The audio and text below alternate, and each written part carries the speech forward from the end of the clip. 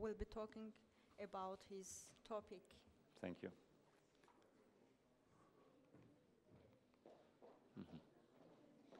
Hi.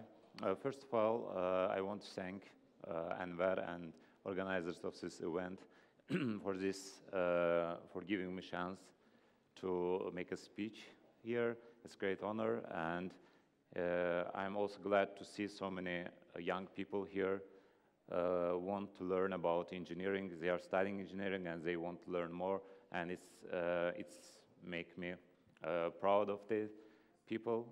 And today I will talk about Flutter. My name is Siraj Hasanov. I am currently working as software developer in Azercell, and I'm also co-founder of company Remote Grab. And today I want to talk about Flutter. It's a new technology, and I thought it will be very interesting for many of you.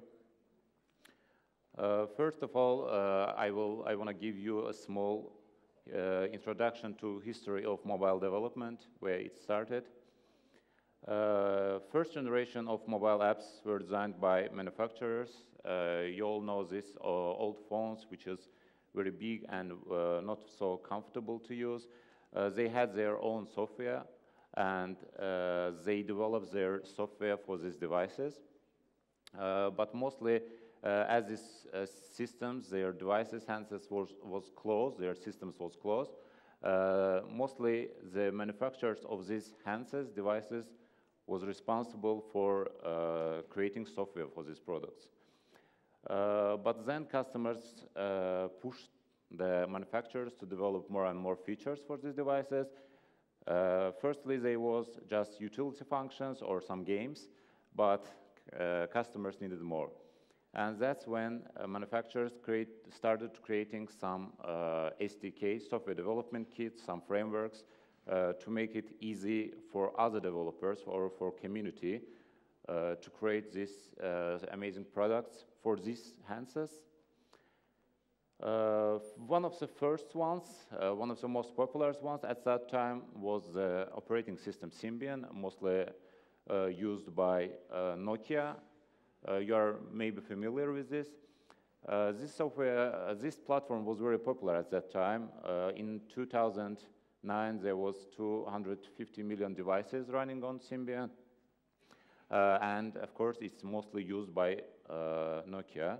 And it had its own store called OV Store. Customers just can download this software from different developers, different companies, and it made life a little bit easier for users. And of course, there is Android, which is currently 75% of all devices in the world. All smartphones in the world are based on Android. Its programming language is Java, and now it officially supports Kotlin, so it's now the official language of this operating system is Kotlin. And 2008 went online their first store called Android Market, and now it's Play Store. And of course, there's another solution, it's iOS. It's now 23% of all iPhones, all devices running on iOS. It's mostly iPads, iPhones, and these devices from company Apple. There's programming languages Swift or Objective-C, and they also had their own store published in 2008 called App Store. Let's see some statistics. 1 in 5 people in the world has a smartphone. I think everybody in this room has a smartphone, and this count is currently increasing. And 85% of users prefer mobile devices. So statistics show that people mostly use mobile phones or mobile devices, smartphones for every day's needs. They are using less and less desktop applications or desktop anymore. And the average time spent on mobile devices are now much, much more than on web. Also, now there is 2.1 million apps in Play Store. At one point, it was 3.6. After cleanup and after some removing of some harming applications, now its point is 2.1 million, and in App Store, it's 2 million. And it shows how people need these applications, how people use, and with demand, there is a lot of such solutions. Let's talk about current situation about mobile development. There is multiple approach to develop mobile applications, and one of these is hybrid applications. Hybrid applications are, for example, there is frameworks called React Native, NativeScript, or Cordova, and other, which help to develop such platforms. They has its pros and cons. Pros is that it's mostly web-based. They develop these products. You can know just basic web skills, HTML, CSS, and JavaScript, and you can develop mobile for mobile platforms. But it also has its disadvantages as they are using web-based systems for their mobile devices. There is proxies and bridges between your code, your application, and the system. So they are using system proxies, and then they reach the core functionality or core processors of the devices, and this creates some performance limitations. There is another solution. It's native. It's just creating applications or writing software for exactly these smartphones. For example, for Android, you develop in Java or Kotlin, and you write specifically calling APIs of the creators of Android, and these applications make great performance because you are basically running the code natively. Also, on iOS, you write the code natively. It's a great solution for most companies. They are using it, but it has also its problems or disadvantages. One of them is double work. For example, in a company, when you want to develop a product, you decide, okay, I want to target the iOS and Android platforms, and you think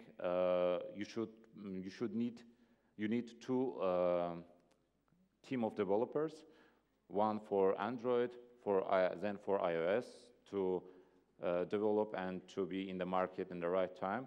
But most of the time it's costly because developers, you need to pay them salary, and to manage two teams of developers, it's very hard. And most of the time they hire developers which do both. And of course, a developer cannot do two things at the same time. They develop first, for example, Android, publish it, and after developing the second approach, they develop for iOS. And it makes a lot of problems for the companies. They're developing as they are late for their deadlines, and it's hard to maintain both platforms when, for example, you develop new feature for a phone. You should develop in one platform and then another. Let's talk about Flutter. Flutter is a new approach, new solution for mobile development. It's multi-platform SDK, so it means you develop for both platforms at the same time. You write one code, it runs on Android and iOS at the same time without any tweaks, without any changes. It works natively, so performance is like native. I say like native because there is a small proxy, but it's not visible because Flutter actually using graphic engine called Skia, and this engine written native code. So basically, this engine helps to draw pixels in the screen. And Flutter is just creating solutions, creating platforms for this engine, but the iOS and Android smartphones just give the canvas to draw these pixels. And that's why code pixel by pixel write designs are in iOS and Android with high performance. One of the also great points of Flutter is that it's written, supported, and created by Google. This means a lot for companies. Like, for example, Otherstel, we are currently thinking about products that we can support, because when there is some products or software development kits that are created by small teams or small community, there's a chance that they will no longer support this, and it's very bad for a company's reputation because their applications need to be supported for years and years. And as this is created by Google, it's a great chance that they are currently supporting it, and they will support it in the near future. Of course, it has a fast learning curve. It's because of a language called Dart. They are using Dart language for development of these applications. Dart language is very easy language, so if you are Android developer or iOS developer and you have used Java or Swift for development, Dart will be very similar for you. And JavaScript language for web developers it will be familiar for you also, because it's also like the language syntax in JavaScript and Dart are practically the same. It's also open source, which means it's absolutely free, and the code is free online. You can just Google it, download it, create your own code. You can actually look at the code of the developers, and you can change it or modify it and create your own widgets. Flutter also has its own widgets. Actually, Flutter platform comes with built-in widgets for Material and iOS devices. So it's called Material widgets and Cupertino widgets. They are basically replicating the design of native applications. For Material design Android, for Cupertino for iOS devices. You can use both. You can use Material design on iOS or Cupertino on Android. It doesn't matter, because the underlying engine for graphic design is the same. It gives great opportunities. For example, as it's native, you can use native approaches. For example, Face ID, finger scan, location-based services, or camera usage, notifications. You can use all of them. But as it's approach not completely native, for multiple devices, you should use plugins. Flutter is written in Dart, and it has its repository for packages. Developers from Flutter team also creating great packages, and also community creating libraries for these applications. And for example, if you want to use Face ID, Android has no Face ID. You can just download one library which will support both for Android and for iOS, the same technology. And there is also a great opportunity coming. It's called Hummingbird. It's a new project of Flutter team. It's currently not in even beta. It's in development mode, but they also showed great opportunities of this new framework. It's Flutter on web and desktop. So basically, for now, you are writing applications for mobile and dev with the same code base, with no hassle. So everything is easy. And now you can just port this application to web and desktop. So it's great opportunity for developers, because they can learn one language and write in multiple platforms. And this is also great for companies, because they can hire developers who know one language, and they can create one product, and it will also serve for other platforms. For example, for now, we are creating application. We have written in website. We have made web development for months, and now we should make this the same approach for mobile development, and we should create everything from start to mobile development. There is showcase for this is that there is many companies which are currently using, despite the fact that Flutter is very young right now, but there is also many companies which are using this. One of them is Alibaba, which is China's biggest market company.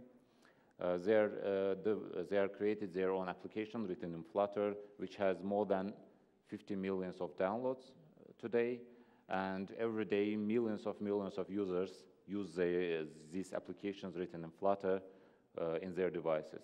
Also, there's Google Ads application, which are used by anybody who use mobile application of Google. And there is not so popular in Azerbaijan applications called Apple Tree, Reflectly, Hamilton Musical, and list is growing on. We are currently also in Azercell developing an application written in Flutter. Soon it will be published, and it will be one of the first applications in Azerbaijan written in Flutter. And I hope this list will continue go on, because such platforms make it easy for developers to use, and I want to encourage you to use this platform, because it will make you productive in your development. If you want some prototyping something, creating some great application, it will help you easily to be on in the first places who created this application. Thank you.